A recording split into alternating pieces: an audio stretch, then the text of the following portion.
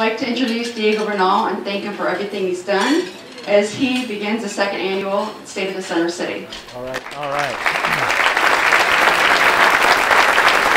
All right. Thank you, Lori. I think I got mic'd up. You got it? Okay. Yeah. I'm mic'd up now. Can you guys hear me? No. Now you can hear me? Oh, I've got to turn it on, right? Yeah.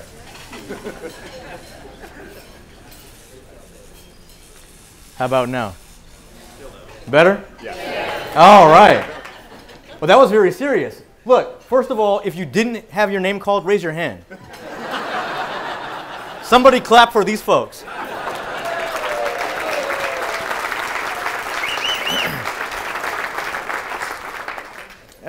Thank you guys for being here. Thank you to the Hispanic Chamber, the Briscoe. This is a beautiful venue, the Tri-Chairs. I also want to take a minute to thank the staff of the Briscoe who are helping us do all this incredible stuff. And also, if you guys could please give a hand to the men and women who are cooking and serving our food, I'd appreciate it very much.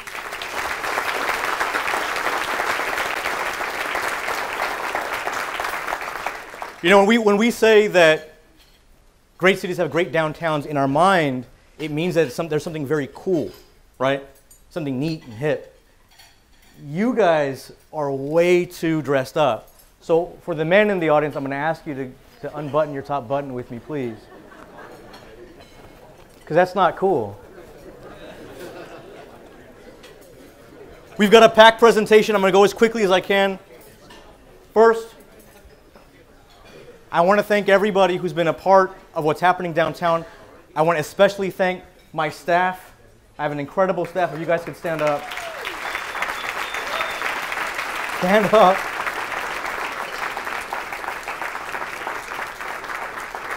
They do tremendous work. I'm also saying sorry because, and this is a good problem to have, there's no possible way I can fit everything in here.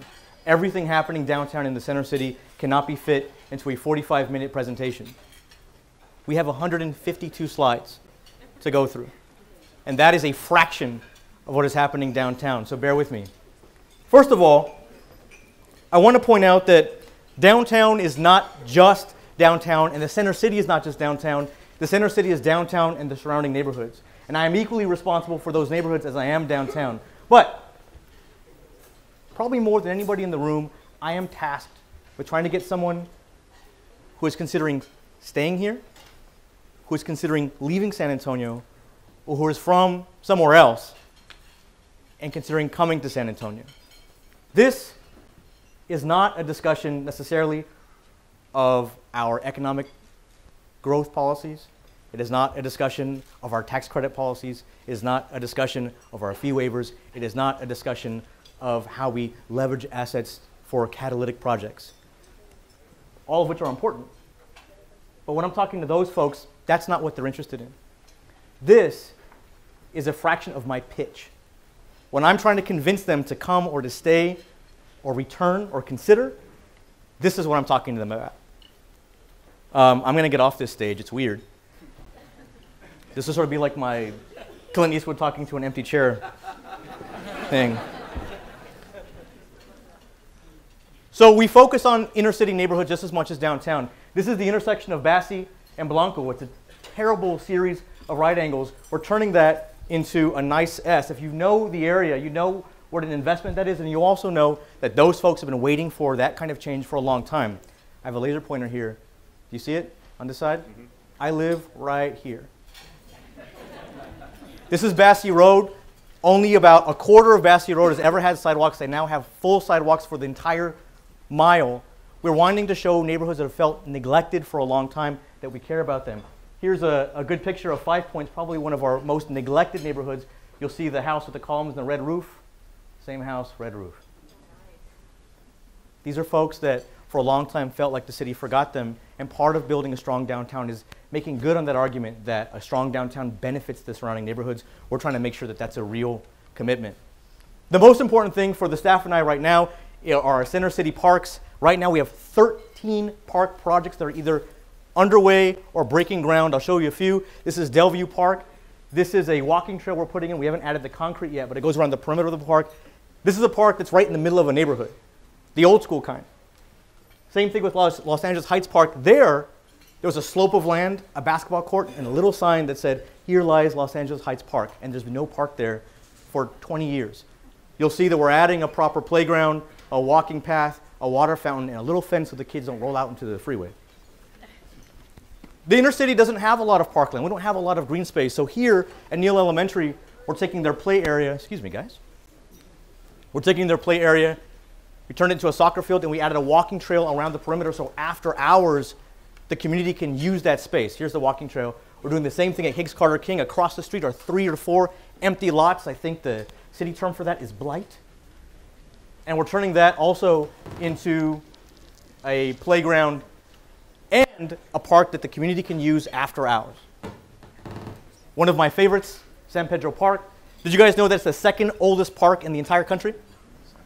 We could be better to it. So our first plan there is to put about $1.7 million into it to create a mile-long walking trail. We'll break ground on that probably in November. It'll look something like this. There'll be a light every 25 feet. So it is something that the community can use at all hours. Here's the light plan, great little walls in the corner. We want to encourage people to move to the center city, to enjoy the center city, to feel like it's a place where they can live and not just visit. I'd be remiss if I didn't mention Laddie Place, which is a county project. You guys know on Fredericksburg there used to be a Chinese food place, a Blockbuster. The Purga was there, where I bought a lot of comic books and records. They've now destroyed that, and they're turning it into 2 or 3 soccer fields, a retention pond, and a walking trail.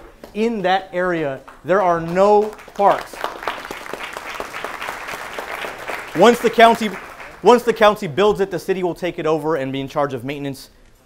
It's a very important project.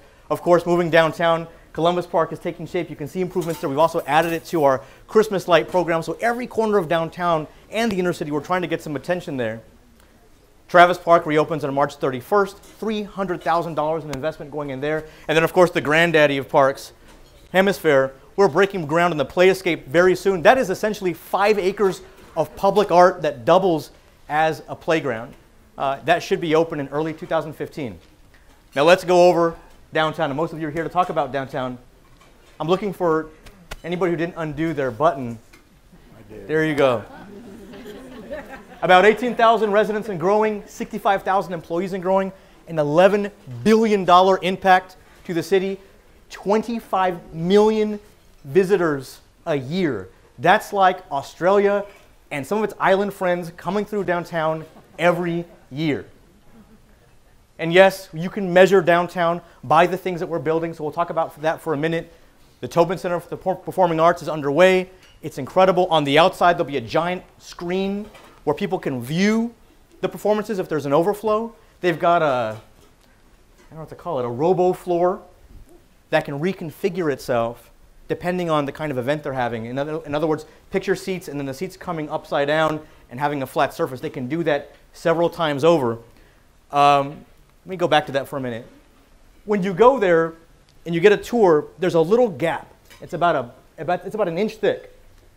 That gap represents a break between one building and the next. The buildings are built right next to each other, but they don't touch because the engineers, I think they're called acousticians, they worry that if the buildings touch, the vibration from one performance will affect what's happening in the other building. So it looks like one complex, but there's an inch between them. It's amazing.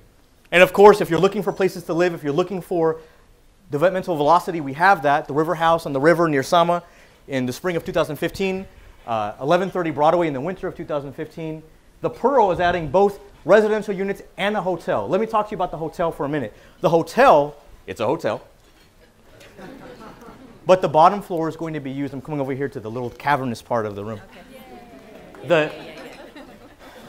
Are these the cheap seats? I don't know. How are you doing? So in the hotel, the bottom floor is going to be used like a lounge. So the public can come in, get a drink, get a cup of coffee, sit there with a laptop and do work. The point is, if all of our hotels adopted that model, if the rooms were for the visitors, but the bottom floor could be used for visitors and locals, whether you take your restaurant or your bar and you turn it outward, not only would downtown probably offer 50% more than it does now, but we could relieve some of that tension between locals and hotels. Locals should be excited when there's something new coming downtown if there's something there for them that turns outward. So I would encourage and invite all of our hotel folks to consider that model. St. Anthony Hotel is doing it right. Not only on the bottom floor in their multi-million-dollar renovation will there be a swanky bar, but up top on the roof is another swanky bar. I probably won't be allowed inside. Ray Saldana will have no problem getting in. From hotel rooms to dorm rooms, I don't know if you guys know this, but the Tobin Lofts near SAC are fully furnished housing units. Let's count them out for a minute. UIW, Trinity, UTSA, SAC, the Culinary Institute, the Southwest School of Art, we are blowing up. We are covered in students, and our downtown needs to understand and attract those students. We have more students, more college students in San Antonio than we do in Austin. And you wouldn't know that going through our downtown. So one of the next frontiers for us is capturing that energy. Also, speaking of student housing, I will talk about city policies for a second. These are what I call iconic eyesores. The Peanut Factory on the west side is becoming student housing, and that should open in September of 2014. The Merchant's Ice, you guys know this. Where's JJ Lopez? Where is he? There he is. So across from Tucker's, where JJ DJs, is Merchant's Ice. Merchant's Ice is an iconic eyesore that's been on the east side for a long time. And through the leadership of Ivy Taylor, it's becoming that. And by the way, you know, how many touchdowns has Ivy brought for San Antonio? She's amazing, and this is a testament to her incredibly hard work.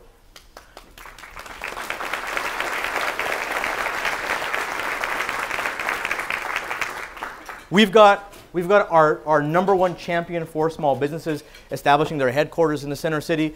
Aside from that, it's going to act as a community center, and there's going to be a cafe run by Ms. Kowalski where people can learn how to run a business. It's amazing. That same partner is going to work with the city for Cafe Commerce, which is the city's best effort. We offer incentives to developers. We offer incentives to big companies to come here, but we need to make sure we put our best foot forward so that entrepreneurs and business owners can grow their business. And that's what that is. And we're proud to partner with Acción on this. San Antonio is a family place. There is a state-of-the-art, one-of-a-kind children's museum being built on Broadway. These are very interesting renderings. That's what I got. It's sort of like they exist in this mythical, enchanted forest with no buildings. The Dooseum in Narnia. But when I talk to people about families, if they're not ready to talk about kids, we can talk about beer. There's beer coming and a brewery coming to the inner city. Going back to kids, a $400 million investment. Chris's San Antonio's Children's Hospital. I talked to the folks that I'm trying to convince to come here about the perilous journey to a downtown grocery store. But about the grocery store, look, let me just answer this real quick. You can get deodorant, Q-tips, toenail clippers. It's going to be a real grocery store. It's not going to be just prepared foods. It's going to be a real grocery store that serves real people in real neighborhoods. The Southwest School of Art is planning some tremendous improvements, but what excites me about this, and this is what I tell of the folks, is that they're about to offer the first BFA in all of Texas. So I'm more excited about meeting this first class of students. These students that all of our hopes and dreams and their hopes and dreams are wrapped up into. This improvement is important, but the fact that we have the first class in the entire state coming to our city means a great deal. So the build out is important, but it's less interesting to me than the students. The Alameda Theater is being completely rebuilt. Once the paragon of Latino art and culture, it is under a serious renovation, but also it is the home to an incredible high school, the Henry Ford Academy. I think Jessica's here somewhere. She's somewhere. But the Henry Ford Academy is a performing arts and art academy for kids. All the kids that got picked on like me in high school, they've all got their own high school now. And they're all the cool kids. It's amazing. The Aztec Theater has also come back to life. This is an iconic theater that we almost forgot about. It's an incredible space. It's beautiful. I DJ'd there in October. It was awesome. You missed it. Everybody's getting in on the action. Univision is now broadcasting from downtown. The Riverwalk is undergoing millions of dollars in improvement. In fact, the Riverwalk itself is growing. The Bexar County River expansion is an incredible project that actually is probably going to get done pretty quickly. And then the city, of course, is stepping up with the expansion of the Henry V. Gonzalez Convention Center. Not only is it shiny and beautiful, not only is there art, not only is it very green, but it also put us in the top 10 of convention and ballroom spaces in the entire United States. San Antonio is stepping up to be a leader in its offerings. All right. We've talked about the Incarnate Word Medical School. Here's a rendering. I'm not sure it will look like that in the end. Let me tell you why this is so important. You know that this is a partnership between SCISD and UIW. Right now, Fox Tech is just a magnet. There's not enough students in the attendance zone to fill Fox Tech. So I believe that the Incarnate Word Medical School will turn Fox Tech into the Johns Hopkins of high school offerings in San Antonio. And also think about this. You guys know where Edison High School is? And then there's Whittier Middle School. I want to feel tall for a second. Edison and Whittier also have health career tracks. The relationship between the district and UIW not only will fortify and strengthen Fox Tech, it will provide resources, faculty, equipment, and curriculum to Edison and to Whittier, which means more than any street repair, more than any sidewalk, more than any graffiti cleanup or stray dog collection I can do, they have made those schools more attractive to people looking to move into the inner city, number one. And number two, you are giving those neighborhood kids an opportunity they would never have otherwise. We have to ensure that this project happens.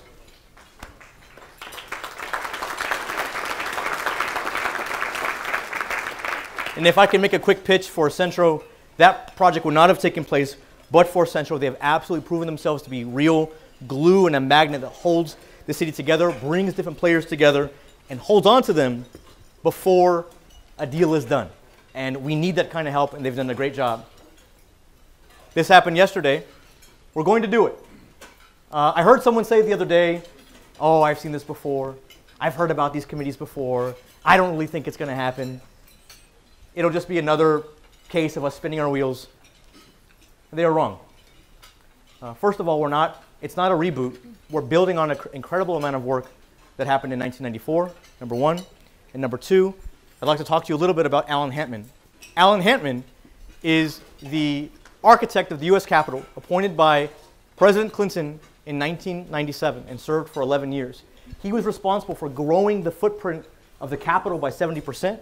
He was involved in the National Gardens. He was involved in the Pearl Harbor Memorial. He was involved in the Gettysburg Memorial.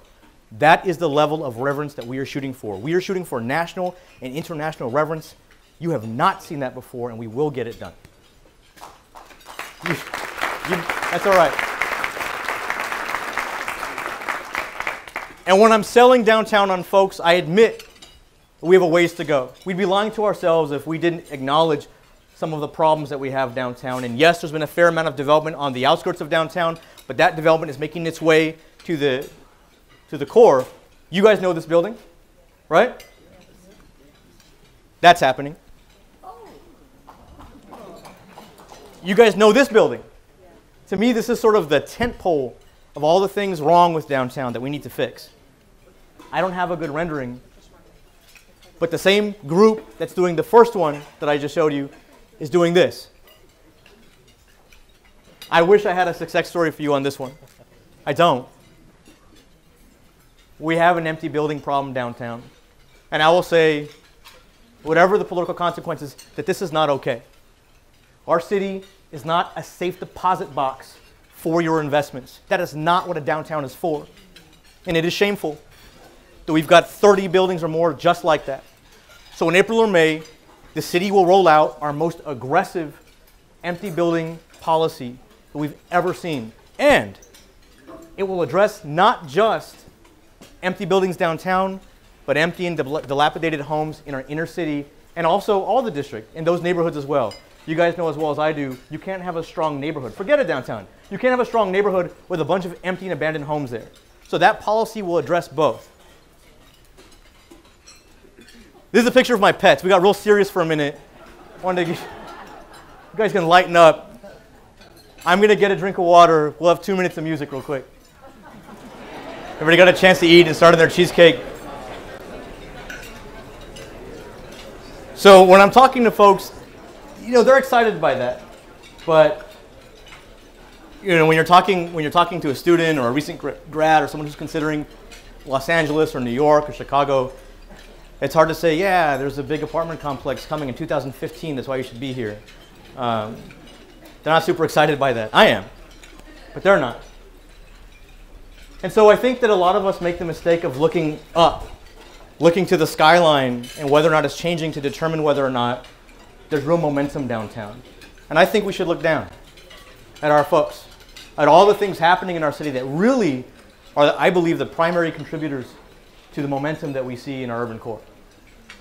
Geekdom is the unofficial capital of downtown. It is, if you don't know, it's a YMCA for geeks. It's a workspace where they can find each other, work with one another, create great partnerships and businesses. There are 4 success stories that I want to talk about very quickly. True Ability is a business that came from Geekdom where folks can take an exam that assesses their technical abilities, and then employers can access their scores and find the employees they need. Par Level creates analytics for folks who are, I don't know what the right word is, I guess they own several vending machines, but it allows them to save time and money so that they can either refill or restock or lay off and not waste time checking them one at a time. Silver Fox Studios is an all-encompassing digital multimedia studio, and Doable is a PR, graphic design, web design company. All of them are thriving businesses now, and all of them started off or had a strong presence at Geekdom. Geekdom is moving to the Rand building in April of 2014. I'm a Geekdom member. I have an office there. You guys may not know this, but all the offices are named after old video games. There's no number. So if someone asks what office you're in, you say, I'm in Super Mario. I'm in Legend of Zelda. And the music you've been listening to is my music. And before, yeah, it is good, yeah. Give it a good listen, it'll change your life. But after I got elected, I had stopped making music almost completely. I was too busy.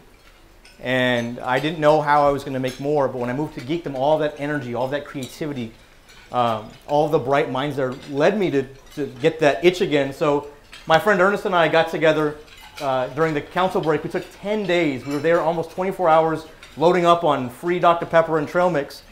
And we finished our last record, which we put out in October. That will change your life. And it's also available online for free. I love this tweet. And in many ways, it summarizes the overall message of today. Do you guys agree? There are lots of things to do downtown. Loop is a new organization for young professionals. Lori Houston actually has a leadership position there. The Awesome Foundation are a bunch of folks who have events all around town, but they also give money to ideas and initiatives they want to support. Puro Pinche is it's the hot list. It is, I had to say it. It's the hot list. Anything happening downtown in the core, whether it's art or music, cocktail, food, you can find it there. And the 80/20 Foundation is a real, true, bona fide philanthropy focused almost entirely on downtown and urbanizing San Antonio. And of course, you can go to the big places if you want to find out what's happening. Here's a great picture of the Dome. We've got sports there, soccer, baseball, UTSA football, boxing. In my dry run of this, I kept calling it the Canelo fight, which sort of shows my preference, so I'm just calling it the boxing match right now. George Strait, 73,000 people went to that concert. It broke a record for the Dome. Look, One Direction's coming. It's a big deal, apparently. I'd also argue if you take a good... Where's Councilman Cryer? Can you stand up, please? Do you guys doubt that this kid looks like a young version of Councilman Cryer?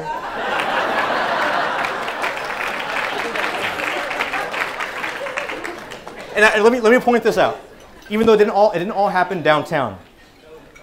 Kendrick Lamar, Drake, Kanye West, Jay-Z, One Direction, Lady Gaga, and Justin Timberlake are all coming to our city in a matter of months, or have come. That signifies to me a cultural shift in our city that we have not seen before. I guarantee that 3 to 4 years ago, that would not have happened. There are great things happening in our city, and these are the sorts of things that I think signify that. Of course, you've got Fiesta, the biggest party in the world. That's my Fiesta medal.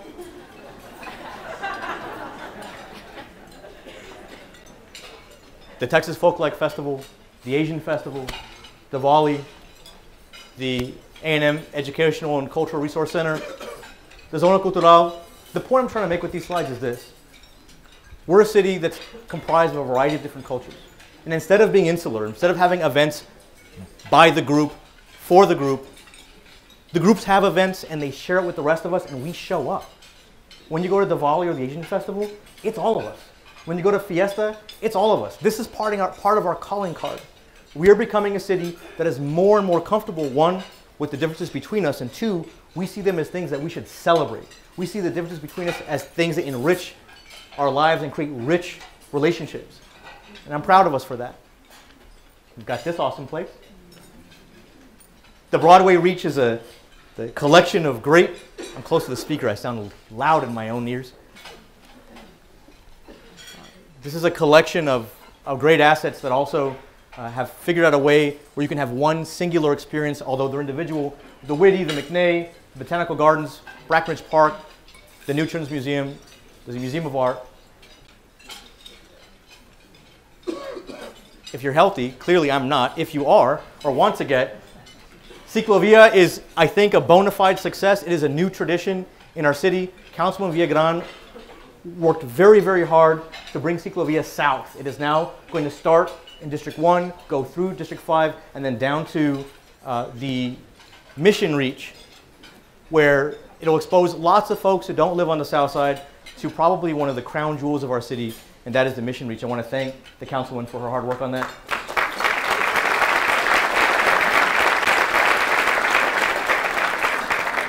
Thank you, councilwoman, for taking it out of my district. I appreciate that. Main Plaza is another open space. You can see that nearby there's a tremendous, there's a mural funded by the Linda Pace Foundation. But even Main Plaza, the literal heart of our city, there are things happening there. There's a music festival, there's Bike Beat. Every month, and probably more than that, there's something happening there. There's a great Green Lantern shirt here that I'm excited about. More on the Green Lantern later. But these are not structures, these are not buildings. These are not things that contribute to the skyline, but these are the things that when I'm talking to someone else, they say, oh, maybe San Antonio's not as lame as I thought. Maybe I had it all wrong. I talked to them about Luminaria and what that means for local artists. I talked to them about Chalk It Up for local and super local artists, like these kids. I wanted to include this slide because this is chalk.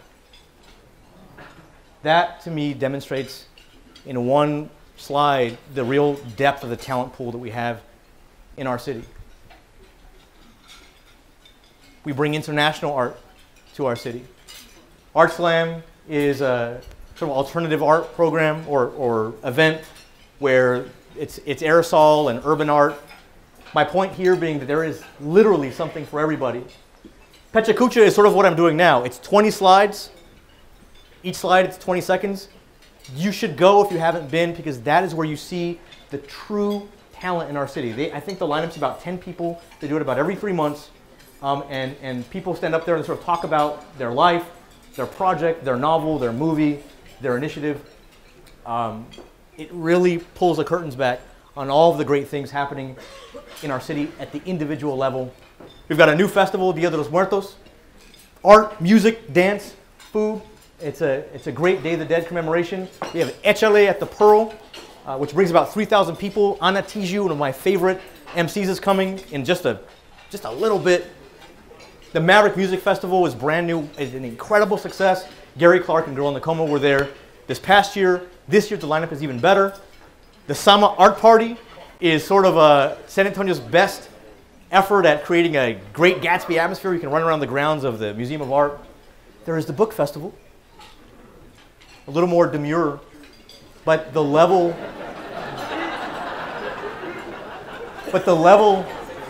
I'm being, that wasn't a slight, it's just different. If you look at the lineup of authors that they were bringing in, they are world-class, best-selling authors every year. Last year was their first year. I expect this year to be twice as large. We have the Coffee Festival, which I can see my mom clapping for that, acknowledging her one true vice and addiction. You can have coffee served from all kinds of different coffee shops in town and also try coffee from around the world. You can also get coffee served to you by Ron Nuremberg's evil twin, apparently. We've got the cocktail conference. That's not a mistake slide. That's actually what I remember of it.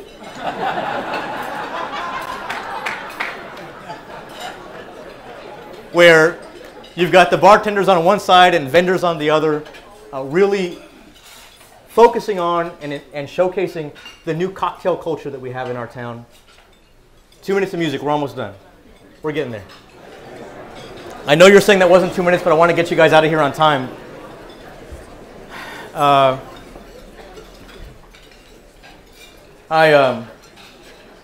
know there's an elephant in the room. I know there is.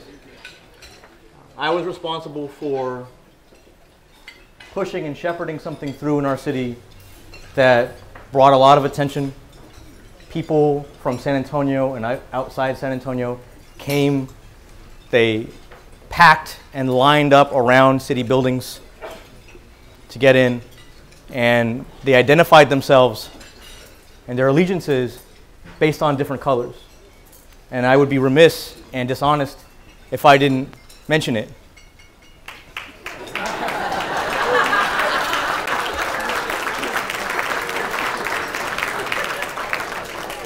I cannot tell you how excited I am about Comic-Con. Comic-Con, the first event here in San Antonio, brought 35,000 people, and they had to cut people off in the middle of the day on Saturday because of overflow. I expect this next year, or this year actually, to be closer to 40 or 50. We've locked them down downtown this year. Next year, I'm not positive, but I'm 90% sure we'll get them here on Halloween weekend, which will be insane. This is me in my Green Lantern jacket talking to Neil Adams. Neil Adams, in my mind, is one of the greatest storytellers of my childhood. He signed my Green Lantern stamp, which was great. It's also a place where people dress up like their favorite comic book hero or villain. They also do movie and television villains. Our mayor got a head start this year dressing up like his favorite Bond villain.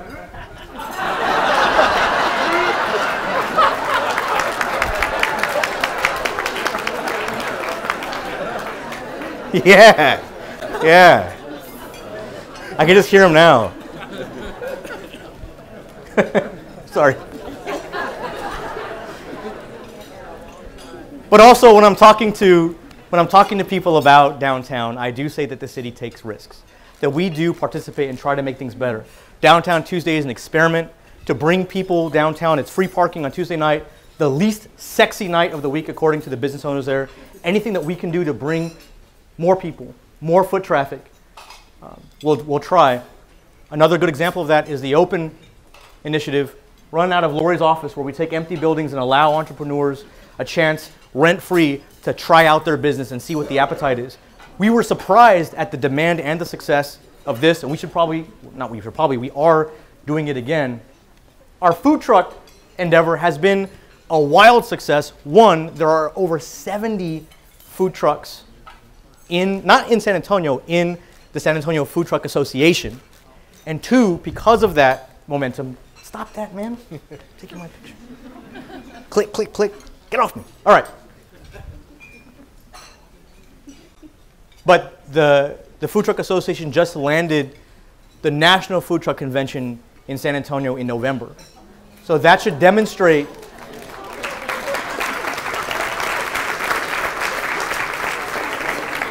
what we're doing here. And this is the end. You know, in the past, you've had someone come to town, or some of your friends have said, I'm bored, what is there to do? There's nothing to do. So in very quick order, without talking about each one, I'm just going to flip through some of the other things that are happening downtown, especially places to eat. Most of them are new. This doesn't discount Whataburger. or your favorite taqueria. This is in addition to all those places that you already know and love.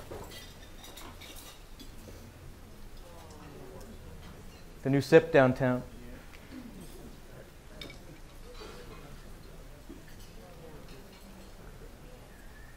That's across the street from the Friendly Spot. It's becoming a barbecue spot pretty soon. I think Jody Newman's here. There she is. It's her project.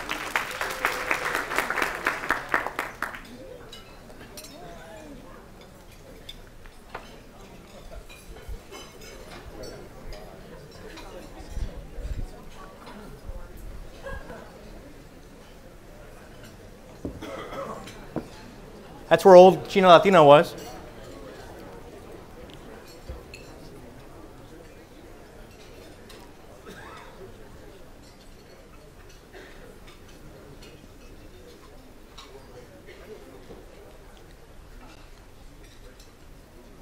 This is my equation for surviving City Hall.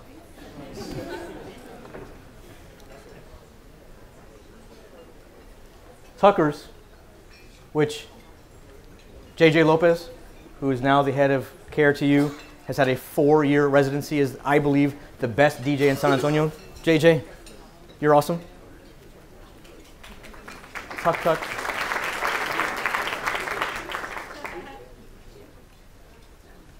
You'll agree that the list is long. High Tones, I listed it here because to me it's the spiritual successor of Salute. When you go there and you open the doors, you hear San Antonio blaring out of there.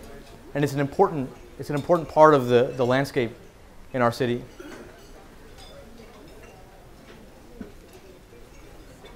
All right. In closing, this is a picture of our MLK March. I believe the MLK March is the best example of the best of who we are.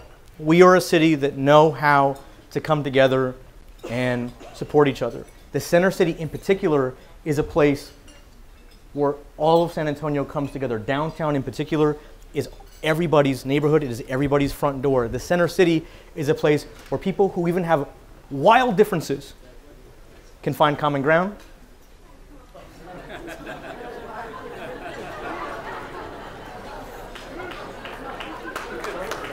And he doesn't know I use that. But in closing, aside from thanking you for your attendance and your attention, I would ask that when you come across people in your life who are considering staying, considering leaving, or are from somewhere else and want to come here, that you in some part make this pitch with me. At some point, I'll do one of these where I do talk about incentives and policies. But what's more important is what's happening downtown. Sure, it can be measured by things that we're building, and we acknowledge our challenges. But really, it's all of you and the people who live here who are making downtown and the Center City come back to life. And I love being the councilman because I get to hear about all of it. But really, as a resident of the Center City, a lifetime resident of the Center City, I really have to say thank you for all of the effort and the risk that people are taking to make our downtown and Center City great. Thank you so much for being here. Thanks a lot.